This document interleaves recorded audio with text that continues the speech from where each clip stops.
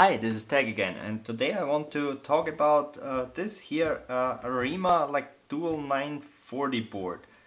Now, these things are some sort of server board. I don't know from what exactly, but the major advantage of these is that they can be had for something like 15 euros or thereabouts, if you're in Europe at least. There are some downsides compared to high-end boards, obviously. For one, you don't have timings in BIOS. I'm going to show you all of that later. Bit of a BIOS overview, I guess. You may be able to get custom timings to work by flashing SPD, but I haven't yet tried that. Also, obviously no voltage settings, but it's the least of our worries here.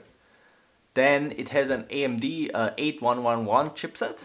So this is I think it usually has AGP as well, but this one is a server board. It only has the big PCI X slots, not PCI E, PCI X. That's some weird like 64-bit PCI standard, I think. Then you have regular PCIs.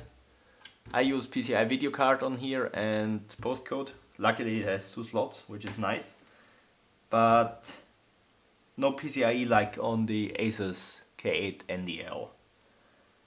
Also, basically no BIOS settings. All the overclocking I'm going to show you will be in OS. I actually tried to do some hard mod overclocking on this. This is our Clockgen on here, ICS 9500402.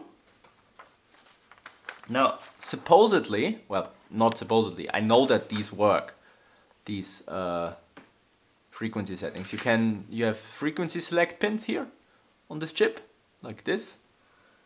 Some pointy thing. There's one down here. There's one over here somewhere.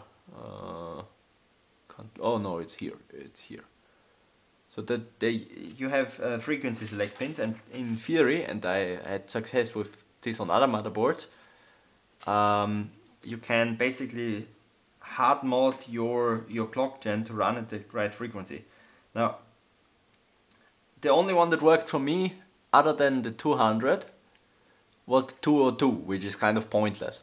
I tried to get the 210 working. I even tried raising what I think might have been chipset voltage. Again, I don't have any schematics or anything for this board, so that was just a guess. I raised some rail that was 1.2 volts to 1.4, and I think one of these here, MOSFETs here. So maybe I did something wrong, I'm not entirely sure as of now, but personally the 210 setting got stuck at, I think, 49 postcode, and everything above that would just 00. But I know that they applied because it also changes, as you can see here, the PCI clock. I have a little device for that. Let me find it. A little device that measures PCI clock. This thing is amazing if you hard mod boards, for example, like this. So I modded it to the 210, and to be sure that I was running actually 210, I had this one in the bottom slot, and it said 35, and as you can see, the only frequency setting where we have 35 is my 210 here. I also tried running 233 as the next step, and when I did that, my pull down resistor for FS1 wasn't sufficient, and instead it ran, well, it was pulled high still, so it tried to run 300, and thanks to PCI clock monitoring I saw 37.5, and I immediately knew that something wasn't quite right. Anyways, this is not really relevant unless you want to try it yourself, and maybe you can get it working. Personally, I had no luck with this. it's definitely not like a frequency limit of the CPU or anything. In OS I managed to get over 260 to work, so going by that standard, and even like 250 stable, 240 should work, 233 should work, 210 should work, maybe even 266 should post, but I think it applies something in the wrong way, even though in theory the FS pins only should change the CPU, HT and PCI, and leave the other clocks generated by this little PLL here alone. So I'm not sure why that is, if there is some like memory training or hyper transport, I don't know, initialization issues. I'm not sure. Anyways, that's that for the Clockgen thing. Now not memory. I didn't do memory Voltmod because I don't need it with without being able to set manual timings. The sticks here I have, they will do like over 250 is super easy at stock volts with the C2.5 the board sets, so I don't really care. CPU Voltmod, here I'm going to do a like close up afterwards. It's pretty easy to do. So far no overvoltage protection issues, but I only ran like 1.42 or 1.43 volts on ambient so far on this, just for testing basically. Now what I kind of find hilarious is the VRM of this thing. It has, I would say, a really good VRM for a 940 board. If you put some heatsinks over these FETs, you can guarantee that you can push more amps into your CPU than it will ever need. Even without, those get barely warm. They are really nice FETs. Also, all polymer caps, 4-phase VRM, massively overkill in my opinion. Memory has its own VRMs. Again, maybe I'm going to do a Voltmod of that if I feel like it. There is our second VCore controller for the second CPU. This one is going to be a bit annoying to put heatsinks on here, but I'm going to try, because they squeezed in input filtering MLCCs in between here, if you can see that. So you've got to cut up the heatsink or cut slots in it or something. I will figure something out, I guess. Anyways, let's move on to the bench and like give you a bit of a BIOS overview. Also, one more note, I already peeled off the BIOS sticker on mine because I extracted the BIOS image on here, and well, I tried to open it in Phoenix BIOS Editor and it failed again. For some reason, most BIOS editors just hate me. I even tried it on a native Windows XP machine, because on Windows 10 the BIOS editor doesn't even start, but on the Windows XP machine it didn't work properly either. Well, it loaded the BIOS, but it didn't. Basically, as soon as I clicked on chipset settings in the BIOS overview, it said something about invalid runtime error or some bullshit. Kind of hate BIOS editors, to be honest. Anyways, move over to the bench and let me show you how this looks in BIOS and what we can do in OS and how the overclocking works. Okay, here we are. Now there is a really interesting feature. This board has a reset button up here and power button down here. It's almost like it's supposed to be an overclocking board, but it doesn't overclock. So let's start this. Oh, and one more thing I should mention, it doesn't have any SATA. And come on, go into BIOS. BIOS is F2. Seems to be an enterprise thing. Usually I would use a SATA to PCI, not SATA to PCI, IDE to SATA converter, but I ran out of SSDs that are big enough for Windows 7, and this board absolutely hates XP. I tried like 3 different install disks and a couple of pre-made images and none of them would work properly. So I ended up using Windows 7, but I only have these 16GB SSDs left, and that is a bit too small for Windows 7. Anyways, BIOS we have absolutely nothing basically. We can set our HT speed here. So for my FSB attempt I set it to 600. And you can set your memory clock. I set it to 333, so we have more headroom basically. But that's about it for any overclocking options in here. You can, in PCI configuration, disable the annoying onboard LAN, which is good, because it takes ages to boot. Let me show you chipset actually, that was what I was trying to see if I find hidden BIOS options or anything I could enable, but there is absolutely nothing in here. So no timings for me. Anyways, let's exit this and boot it.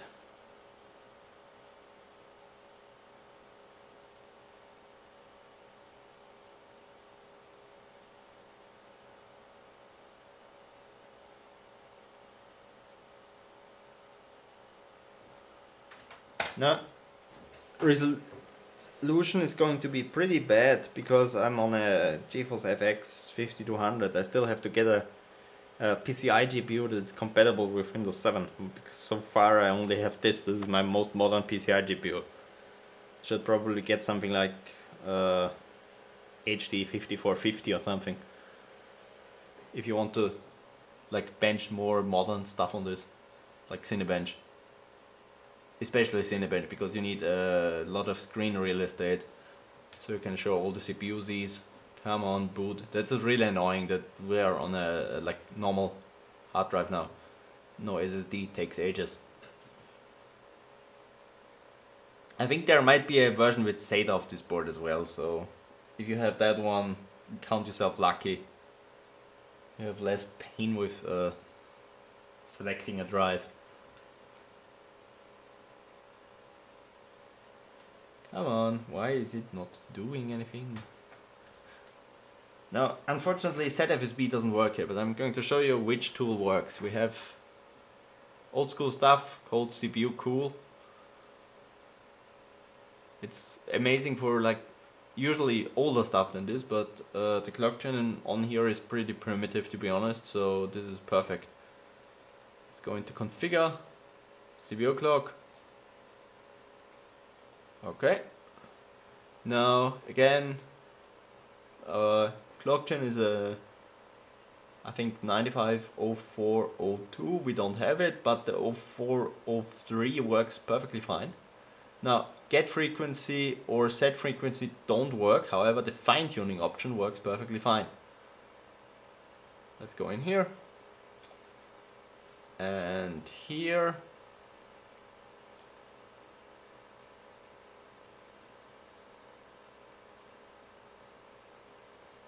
There we are, you can see 200. Let me zoom in a bit. Let's go plus 60. Oh, screw off. Then frequency set. Okay. And we have 204 now. So I'm going to do this all the way up to, I don't know, 260 or something again, maybe. Let's see. Does it like bigger steps? Ah, just fine.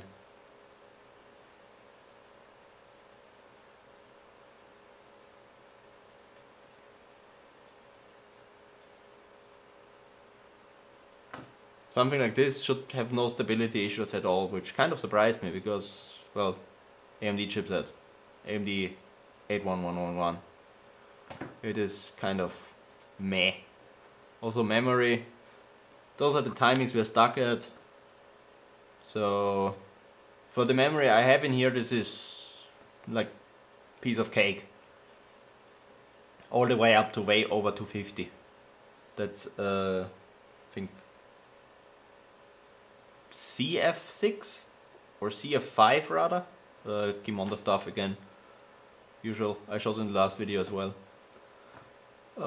Works perfectly fine. Anyways, I will now do a usual Voltmod thing on the computer, because that's pretty much the only mod I think you really need on this, is CPU vCore on CPU 1 and CPU 2. So be right back. Okay, here we are. Now let's start with CPU 1, because this is the one you would run if you're running single CPU on this board, like I did for the Valid. You have, this is your most convenient way. Now this is 0 ohm bridge, you can in theory just use the other side as well. Feedback pin would be the second from the bottom here. I think that's a pin, so that would be feedback on the chip itself. From there, usual resistor to ground. There we go. Now value, I would say about 50 to 100, not ohms, kilo ohms here, kilo ohms. There we are.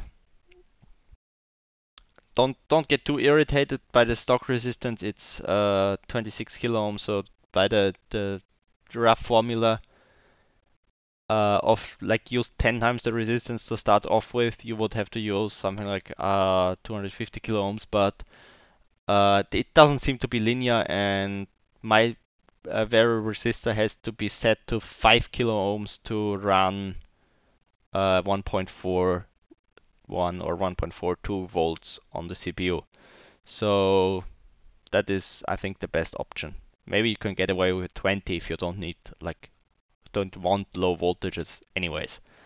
For grounding, there is not much here in the area, but like if you do it like I did, you can use the screw hole. I just ran the wire like through the VRM basically, and across the past the memory slots, and use the screw hole up there. For monitoring on this whole board, basically rule of thumb, one of these 2.5 volt 1500 microfarad caps, I think all of them are on vCore, so just use the positive side of one of those for each CPU and you're fine. I use this one here, for example, on mine. Now let's move on to CPU 2. Same voltage controller. This is our feedback pin, also present here. Also 0 ohm bridge, so also other side possible. Let's put the vary resistor here. Same deal. There we are. Vary resistor to ground, same values, 50 to 100 kilo ohms. To 100 kilo ohms. Ground, easy, just use a screw hole, I guess, or I'm not sure if these good looking pads here are all grounds or they're just something else. So measure those yourself. Monitoring, same deal, use one of the 1500 microfarad caps or just measure from this choke until you find the positive side of a capacitor where you have 0 ohms, so that's your vCore then. Yeah, that's basically it for this board. I hope this was somewhat helpful, and maybe you want to give it a try. These boards can be had super cheap, so I don't think it's much waste to get one. Also come with CPUs, so easy. Anyways, bye.